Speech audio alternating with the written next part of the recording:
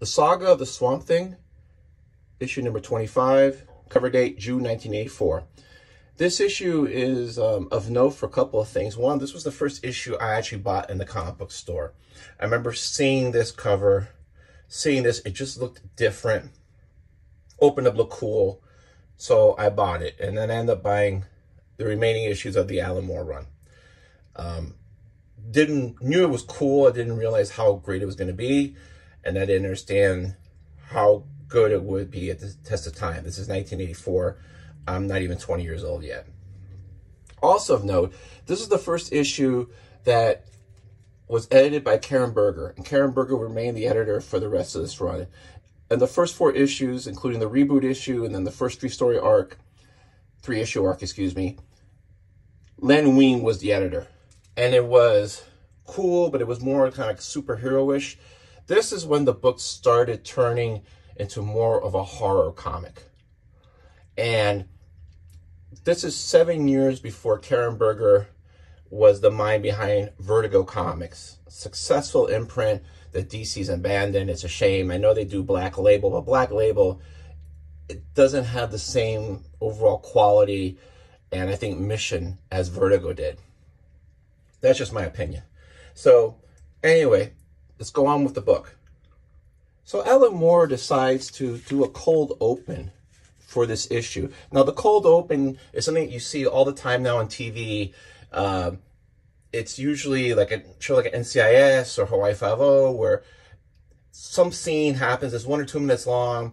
It doesn't involve any of the recurring characters. And then the events of that 1 or 2 minutes drives the plot for the rest of the episode. So here, Alan Moore does it. And this wasn't really done in Big 2 Comics. Again, there's Alan Moore just writing at a different level than everybody else. So it starts off where these 2 men, this one guy's talking to another guy. They get off on the bus that goes to Baton Rouge. And he says, hey, listen, if you need loft insulation, Harry Price the guy to go to. Here's my card. And this mysterious stranger says, I'm not going to need your card. And the salesman, Harry, says, hey, listen, you never know. And then you focus on this mysterious stranger. He says, I know. He goes, I know that 12 years ago, you crashed your car while drunk. You came out of it okay. Your wife's been confined to a wheelchair ever since. I also know that you have 5 girlfriends, and you don't hide this from your wife, even though you know it caused her great pain. And then at the end, he says, and at 5:32 this evening, you will be impaled by a swordfish. There is nothing to be done. It is written, Selena has already decided not to buy the lawn furniture. So you see, I'm not going to need your card at all. And this guy's sweating and kind of shaking, freaked out by the counter. So what Alan Moore's done is, and I love the use of this white background. I mean, a lot of times you just don't draw all the background, maybe to save time or artistic style. But usually in the past, you would just see them color it like some blue or some color like the sky, just to make it not look white. But here they left it all white, which to me is better because you focus more on what's actually drawn. So you establish that this guy has some ability, and he says, okay, you're a piece of crap. And he says, then later on you find out you're an even bigger piece of crap. And then at 5:32, you're going to die. Next page, mysterious stranger goes to a head shop and is looking and buys a couple of things. And then he goes to a hotel, and it says the hotel wasn't the best, but was the most atmospheric. And the devil has checked in at noon. So you already have set up something going on here, and it's going to like drive the rest of the story. Then on page 3, you have your splash page. And usually with the Big 2 comics, especially back in the day, the first page was your splash page, unless it was Batman. And then pages 2 and 3 was a double page spread where it was Batman on a bat rope swinging through Gotham City or something. But here, page 3 is Swamp Thing. And it's underwater. And I love how they make it look soft focus, like if you're underwater there, the fish that's closer looks sharper because it's closer, but as things are further away, they're more blurry. And then you find that he's in the water, him and Abby are chilling out, he's goofing around, he pulls her underwater, and they're just like chilling out, hanging out with each other. And then they get out, and she says, wow, you were there for 30 minutes, you really don't have to breathe. And he's like, I never did. it was just a habit, so I gave it up. And then she says, how does it feel not to breathe? He goes, I never realized how much effort it took. And this is the thing that Alan Moore is going to do in this issue and other issues. Little by little, he's going to show you the capabilities and the, I guess, superpowers that the Swamp Thing has, but it's not going to be done in a clumsy way. It's just in a very subtle way. So you already know he doesn't have to breathe. Just a little thing. So they're just, the two of them are just hanging out. And you can tell that there's a bond between them. You can tell that she's really cares about Alec Holland, the human being, but she still cares about the Swamp Thing, even though he's like not Alec Holland. And they're just really comfortable with each other. And then he says to her, listen, Matt hasn't come back again. Matt Cable, her husband. And she's like, well, things aren't that great, but maybe they'll be better once I start my new job. And again, Alan Moore does that thing that I mentioned in a previous issue where it's like a loop where almost the end of a sentence on one page, when you turn the page, forms the beginning of the sentence here. So she says, oh, well, I had an interview yesterday at the Elysium Lawn Center for Autistic Children. And then there's a flashback about her interview. And I was really curious about this because in the 1980s, especially 84, you really didn't talk or hear much about autism. Now you do, but back then you didn't. And Alan Moore doesn't do things out of happenstance. There's a reason why he does things. So I was kind of curious, seeing this now in 2022, if it seemed authentic or if it seemed unreasonable, because he could have just said generic home for disturbed children or something generic like that, but he specifically picked out autistic children. And, just for a little disclosure here, I'm also interested because as an adult, I was diagnosed with, well, they call it Asperger's syndrome then. Now it's just, they would just say it's a spectrum disorder. So Asperger's syndrome is where you have some of the autistic characteristics, but usually you're very high functioning, you're very verbal, as you can tell. So it's not like full-blown autism where you're not able to communicate and it's like there's that wall that unfortunately some kids and some adults, they suffer from. So I was kind of curious just personally why I was interested. And I kind of wanted to mention that, not for any sympathy or for any reason. It's just that I know that people have either have a spectrum disorder or know someone that's close to them that has a spectrum disorder. And I don't want to say, oh, I'm interested, but not tell why, because I don't want, honestly, I just don't want somebody to hear that and say, oh, well, and think that I'm just making light of it. I'm not. This is very close to me. So she tells about her interview and she meets this character, Paul, who's going to be central to the story. And she says, hi, my name is Abigail. I go, spell it. Sorry, why? You go, spell Abigail. Paul needs to know if you can spell Abigail for him. And she's like, she spells it. He goes, right. He goes, I don't know if I like you. You're too witchy. I have to go now. I'm in a group. And she's interviewing with the director. And she says, Paul's been with us for 3 months. She goes, I want to show you some of his work. So she showed me these drawings, and I love how they draw them like the way a little kid would draw them. And it says, I'm Paul. I'm in a group. My group does spelling. It's very important to spell right away. The next painting is where next drawing is like, if you don't spell, you can't get a job. And the Monkey King will come, and that's it. You're dead forever. So you have this weird monster thing. And then he talks about how Jesus tried to spell the spelling wrong, so Paul bit him so he wouldn't spell wrong. So the director's saying, listen, when I came here, I was going to quit. It's like 8 years ago. What do you think? And Abigail's like, yeah, I'd like to join. You can tell that she wants to help people. She feels bad for these kids. She's a very caring heart. So now she's telling him, well, listen, I'm going to go. I got to go to my job. And she drives off and he's alone with his thoughts. And he's like, oh, the autumn's coming. He's like, what is it that comes with the autumn? And side note, here's an old school Joe Kubert School of Cartoon and Graphic Art ad. And you saw a lot of these back in the day. And here you have the first letters page for the Alan Moore run. And Karen Berger does an introduction. She introduces Steve Bissett, Alan Moore, everybody else. It's kind of cool. So, again, Alan Moore does this thing. And this kind of behavior about spelling right and saying I'm in a group and that kind of regimented thing, that to me is part of the spectrum. So he wasn't characterized as crazy, but some of the symptoms he has could be under the spectrum. So now we cut back, and Alan Moore does that great thing where he has multiple subplots going, and they all tie together. So you see this place is auction barn, so you know you're at auction. And this guy asks our mysterious stranger, hey, do you know if the lawn chairs are there? And he goes, oh, no, I don't. And he's like, it doesn't matter. And he goes, you know, this stuff comes from a family that died. He goes, man and his wife both dead, kids in a loony bin, I hear. And then you realize, is this the kid that Paul that we were talking about? And he says, well, you know, next year I'm going to do some real relaxing. My wife's bidding on the lawn chairs. And then he says, Mr. Corelli, or mysterious stranger tells him, next summer you'll be in jail for manslaughter. You see, Selena doesn't like the lawn chairs. Good day to you, sir. So you've already tied this thing about Selena not liking the lawn chairs that was mentioned in page 1. And you're like, what does Selena and not liking lawn chairs have to do with anything?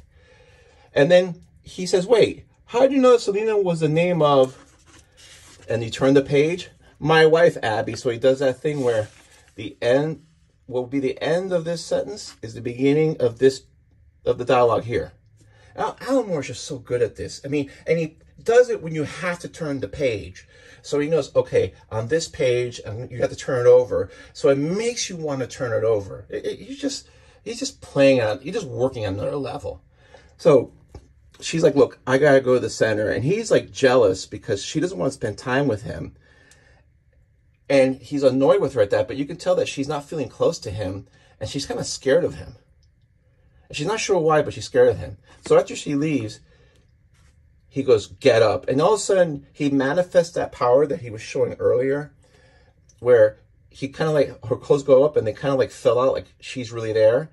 And he goes, now get on your knees and apologize. And you see these weird creatures and this orange, yellow, and red kind of color scheme. Just more foreshadowing, like something's up here. And then the next issue, Paul is just sitting there like an autistic child. He's just sitting there staring, and people would just look at him and say, oh, you know, he's not communicating. I wonder what's going on in his mind. And he's having the memory, and he's seeing his parents, and they bought a Ouija board, and they're spelling out these weird random words that make no sense. So they do a one word, a second one, and a third word. And then the third word, they're like, what does that smell? And this creature, which is the Monkey King that Paul drew about, comes out, just really horrific looking, kills the wife. And the guy goes, oh, Jeremy, oh, Jenny, oh, God. And he screams. Because it's killed her, it's killing him. And then they show Paul upstairs in his bedroom, and, you know, scared. And he's like, he hears everything. The screaming, the sound effect, it sounds exactly like someone eating lettuce. And you know, there's that crunchy sound of someone eating lettuce, and you're thinking that's the crunchy sound of this creature like chewing on or eating these the parents, like really disgusting and disturbing.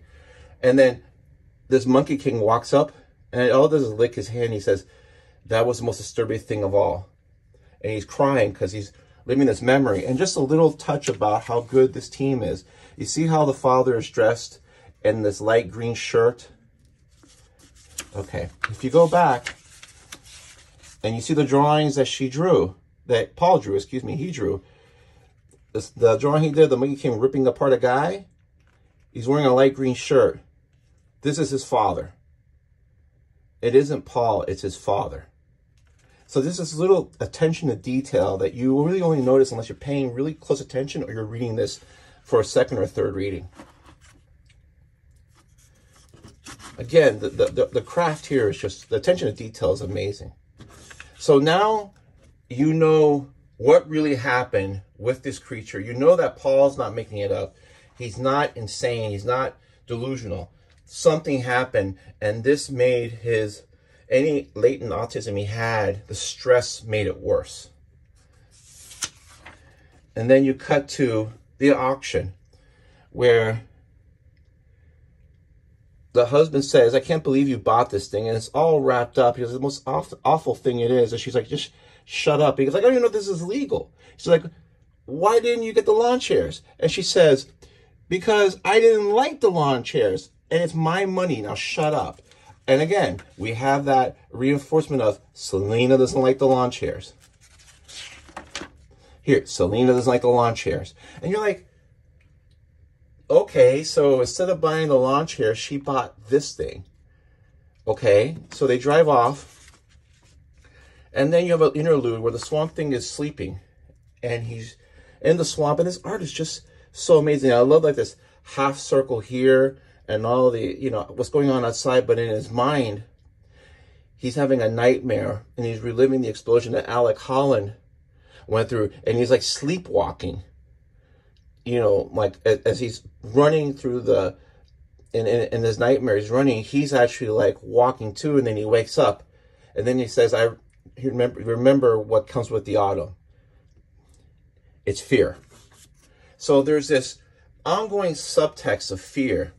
He knows it's something about fear, as far like the fear of burning and that memory.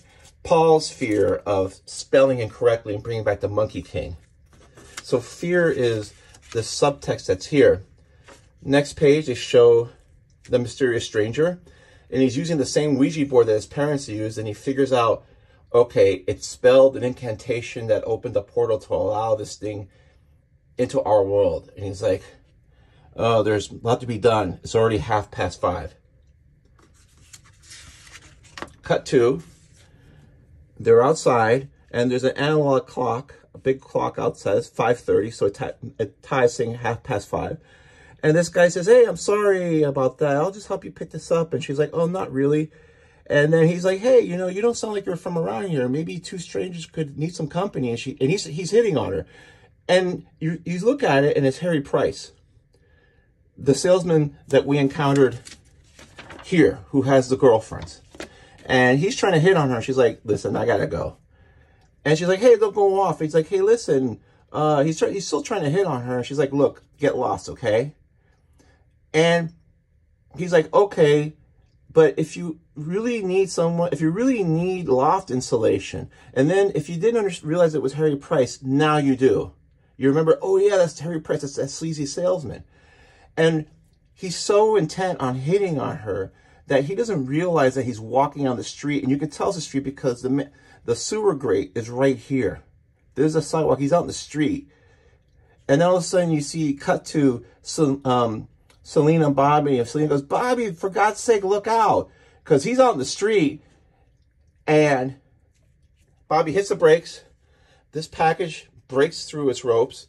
You have this frozen moment where everything's blurry except his face, and it says Harry Price, loft insulation. And then the thing that comes out of it is this ugly swordfish statue. And it says here printed, made in England. It shows you that Alan Moore really does have a sense of humor. And then it goes, chunk, and impales him. Just like the mysterious stranger said it would happen. And if you notice, it just shows 5:30 here, and he said at 5:32, so 2 minutes elapse, and he's impaled. A lesser writer would have had some kind of analog clock or something that would have said 5:32 p.m. But Alan Moore does it real subtle here, where you know it's 5:30 and it's like 2 minutes before this guy dies. Then you have here, okay, everybody's shocked and horrified here. Okay, police coming through. And then all of a sudden you see the police officer said, now, you said you had this thing tied on your roof? And just weird side note, this looks like Sting from the Police from the early 80s. And she's horrified. She just saw some guy getting impaled. She's crying. She's walking away. And as she's walking, our mysterious stranger walks up to her and says, Mrs. Cable, may I walk with you a while? We have a lot to talk about. She's like, oh, really? Who the hell are you? And he laughs and goes, yeah, you have to forgive me. My name is Blood, Jason Blood. Now, Jason Blood is the human host of the character Etrigan the Demon, which was created in 1971 by Jack Kirby. But they don't do that yellow box saying, he's also the demon created by Joel and Jack Kirby or something really cheesy. It's just, if you don't know who he is, and I didn't know who he was when I read this, it's like, who is this guy? But if you know the comic's history, then you know who it is. So until the final scene in this issue is Paul's by himself at night. The Monkey King arrives. It licks him. It feeds on fear. And you can see this long tear here. He's so scared he won't move, but there's crying coming out. And the Monkey King leaves him and just goes to the rooms. And he mentions at the age of 4, Roberta accidentally smothered her infant brother with a polyethylene bag. Excuse me. That's why she's here. Goes to her, and he's going to go to all these kids who have some type of trauma or fear. And, you know, it's like they're saying there are many children, but the night is long, and it is very hungry. And you can see it's licking its lips because there's so much fear there. And then the last panel is Goya's painting, The Sleep of Reason Brings for Monsters. So Alan Moore is now writing at a very unique level where there's all this foreshadowing that you don't know. Now when you read this, it makes total sense what's going to happen. But it just seems so random about being impaled by a swordfish that it really makes no sense. They've established more of Swamp Thing's capabilities.